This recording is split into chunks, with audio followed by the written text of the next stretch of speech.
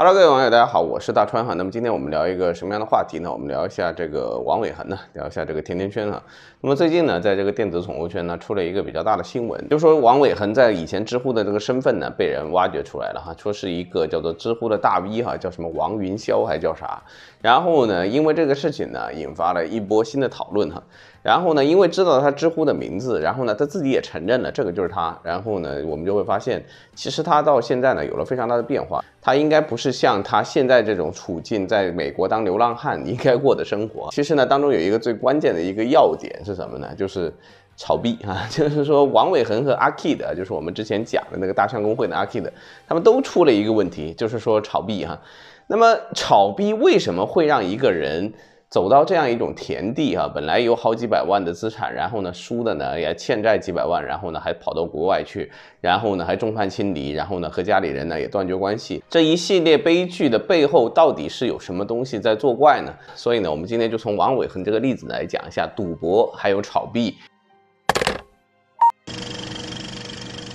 首先呢，你要知道我对赌博的观点呢，是和马前卒是不大一样的哈。就是我曾经做过一个视频，专门讲马前卒讲赌博讲的不对哈。就是马前卒的观点呢，会认为就是说赌博更多呢是一种叫做概率上瘾的一种游戏哈。但是呢，他得出这个结论，就是说概率上瘾，然后就会让人家破人亡，这个东西它其实是没有逻辑性的。而我最近看的一个就是 IC 实验室讲赌博的这么一个视频呢，其实呢，反而更符合我的认知哈，然后呢，我觉得他对赌博的这个描述呢是比较准确的。那么他主要是讲什么呢？就是赌博它摧毁的呢，其实最重要的呢，不是所谓的上瘾哈，而关键的是什么？它会摧毁人的价值观。你作为一个人哈，比如说你普普通通做工作，然后呢你赚工资，然后呢这个东西呢，我们叫一个勤劳账户。这是一个独特的账户哈，然后呢，这个勤劳账户呢，涉及你要给房租啊，给水电呢，然后给这个饮食费用啊，然后呢，如果说你的开支呢小于你的收入的话呢，你每个月就能存一点钱。但是还有一个账户，我们叫什么奖金账户，偶尔呢，公司会一下子给你几个月的那种奖金哈，然后这笔钱拿来之后呢，就有点这个天外横财的那种感觉，然后呢，你基本上呢会拿这些钱呢去做一些消费哈，比如说你会拿这些奖金去买车。然后呢，去还一些房贷，然后呢，大家出去海外旅行什么的，就是说，他如果不按奖金这样来发工资的话呢，他就没有办法促进这些大件消费哈，就是你这买车啊、买房啊这些东西呢，他就促进不了。就是人呢，一般就是说生活已经很苦了哈，就是在这个勤劳账户里面，该扣的东西都扣了，然后每个月赚点钱也不容易哈。然后呢，你让他突然之间把那个勤劳账户省下来的钱都一下子拿出去买东西的话，他会不舍得。但是呢，你放在这个奖金账户的时候呢，他就舍得了。然后最后呢，有一个叫做横财账户，也就是这笔钱呢得来的非常的轻松，不用付出任何的劳动。你比如说奖金账户或者是勤劳账户呢，其实都是你劳动所获得的。但是这个横财账户呢，就是比如说你买彩票中了，不劳而得的。你针对这一笔钱呢，你其实呢用的是最没有顾忌的哈，就是你想怎么花就怎么花，想怎么奢侈就怎么奢侈。然后关键的一点来了，就是赌博所得来的所有钱呢，它都不算在勤劳账户，也不算在奖金账户，它全部都是横财账户里面。所以呢，你赌博不管赚多少钱，你赚了1000万、100万，你都不会把它存起来啊，你该花就会花。你比如说我们普通人按照勤劳账户来算钱的话，就是说，我今天输了10万，明天我赚了10万，那我不就是没赚钱吗？但是不对。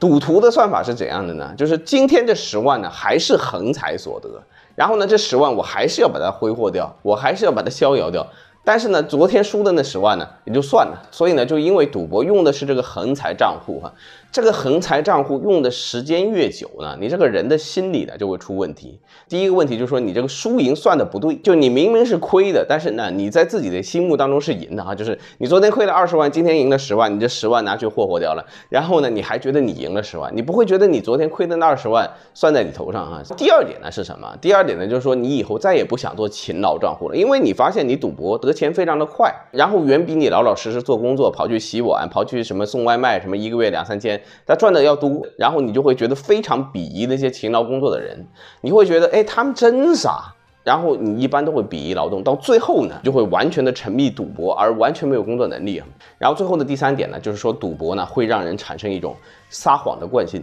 你像比如说马前卒说的一句话，他说你所有的这些沉迷赌博的人，是因为这个概率计算不对，就实际上都是庄家赚钱，你所有的这个赌徒啊都是不赚钱的，这个分析就不对。因为 IC 实验室也说了，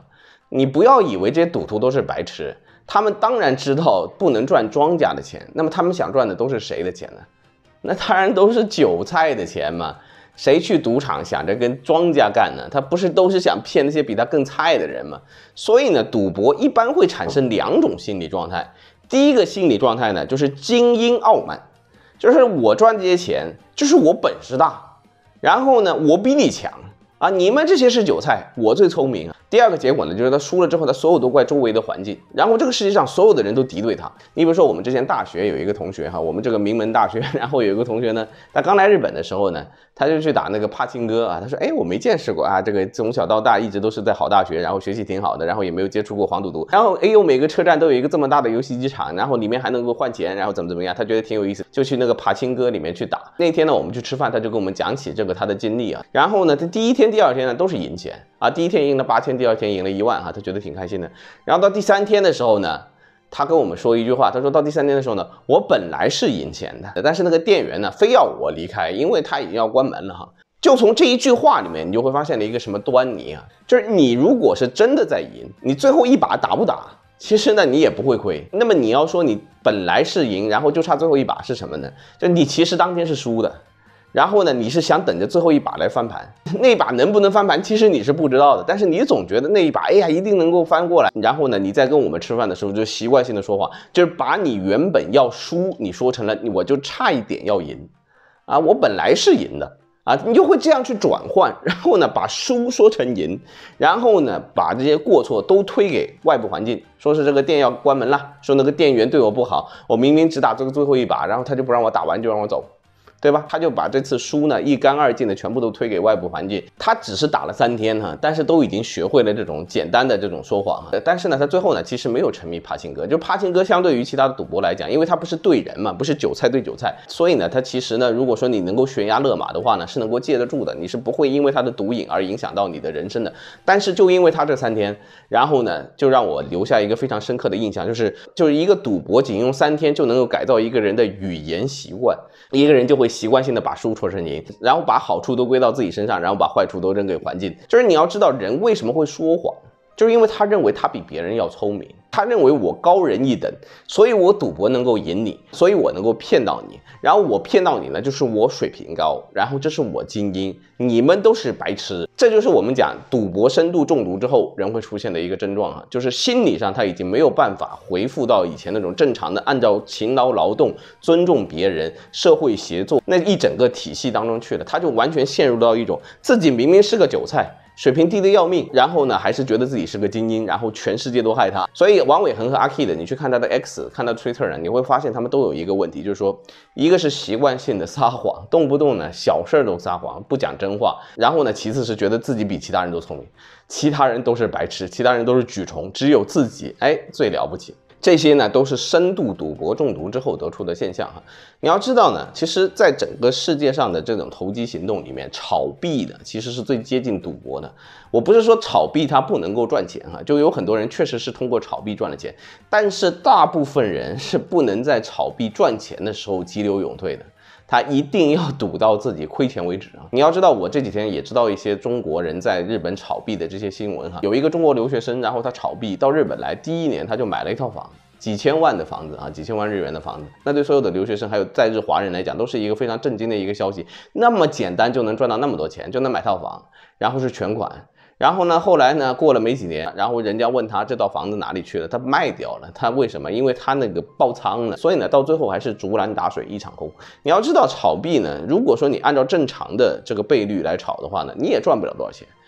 你大不了1年翻个倍吧。但是大部分的人呢，就是这个不劳而获的人呢，他都是加杠杆炒的，加3倍、加10倍的杠杆在炒。然后呢，他还觉得自己很聪明。你看这个币啊，它不管是涨还是跌啊，我都能赚钱。你就会发现有很多人呢，其实呢产生了和赌博一样的一种症状。不管你是干什么东西，你觉得这个是投资，但是呢，如果说你认为你得到这笔钱全部都是不需要劳动，然后轻易能够得到，然后呢都是放在你的横财账户里的时候呢，这个东西对你的心理的影响呢，就和赌博是一样。所以你会发现，就是阿 K 的和王伟恒到最后呢，其实他的心理都是有问题的。就是他已经不是说批判中国体制，或者说什么爱国不爱党啊这些东西能够解释得了他们的那些发言的，他们是仇视所有的他之外的人。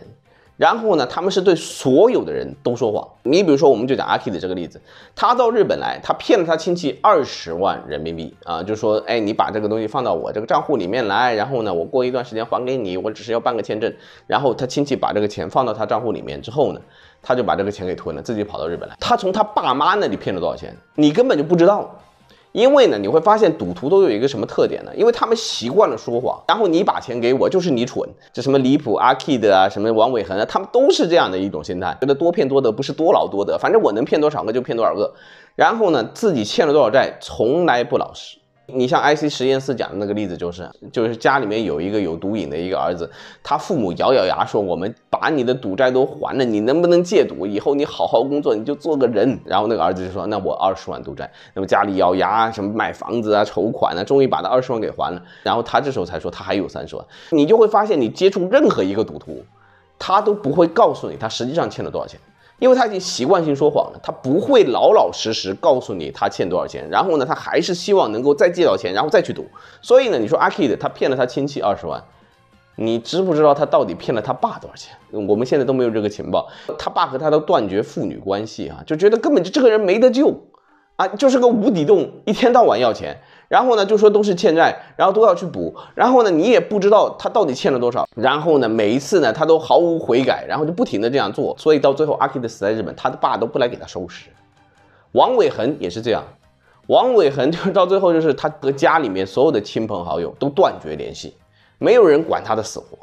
然后呢，据说哈，我们就说这个王云霄哈，就是在这个知乎上面这个大 V， 他应该是欠了200万。啊，他到美国去呢，完全是躲债。但是这个200万你也不清楚到底是真还是假，就是你说到底，他可能欠的比200万还多。他的勤劳账户已经变得和他那个横财账户一样了，他觉得很简单就能赚钱啊！我去洗几个碗啊，一个月3000美金，他就把这个洗碗这个事情想得特别的简单，然后来钱很容易。他觉得洗碗好像，哎，进去一个手指转一转，搓，哎，那个碗就干净了。然后，哎，一个月3000美金就过来了。然后美国人都傻子，然后呢就给你3000美金。老板不傻的呀，你不给我好好干，我怎么给你3000美金？他们那个想法已经完全脱离了那个勤劳账户那个思维哈，他们就把赚钱也想得很容易，所以呢，他们就会处处的碰壁，而且呢，人缘特别的不好。你像这个王伟恒呢，他专门说了一句话，说呢，如果我辅助一个非法移民到美国来，我是重罪啊，所以呢，你们不要去坑我啊，我是不会帮你们的。哎，他自己是这样走线到美国去的，然后他自己犯的是重罪，然后他说他不想帮别人。你说这个事情，我的天哪！明明水平很低，欠了一大屁股债，然后呢说话满嘴胡言，没有说过一句真话，见人都骗钱，然后呢随便问人要钱，要500美金，然后呢眼睛都不眨，然后从来不想过还。这就是王伟恒在美国的一个生活的一个状态。他这样下去之后呢，他肯定到最后都是众叛亲离，然后所有的问题呢都归咎给环境哈。他那个车胎爆了，他能说是共产党的错？ Hello。就他们原本呢都是一个比较有学历，然后呢都有一定的体面的生活，然后呢也不缺钱的这么一个家庭，到最后呢因为染上了赌博，走上了一条这么样的不归路啊。所以呢赌博和毒品是非常相似的，就是到最后呢它会摧毁你的劳动意志，会让你成为一个废人，会让你无法和别人协作，然后呢就会把自己的路越走越窄。所以呢最后还是奉劝大家哈，就是赌博这个事情能不碰就不碰哈，大家还是勤劳工作，尽量的赚钱哈，过好自己的小日子，不要去想那种投机什么高杠杆这种东西，想的越多，你的人生呢就会越出问题哈。好吧，那么今天我们这个视频就做到这里，谢谢大家，我们下期再见，拜拜。